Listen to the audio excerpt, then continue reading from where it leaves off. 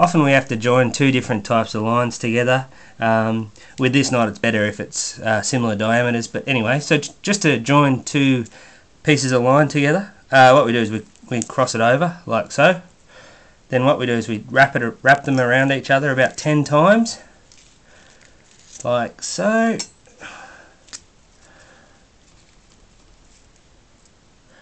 Then we find the middle loop of those twists, pull it out like so,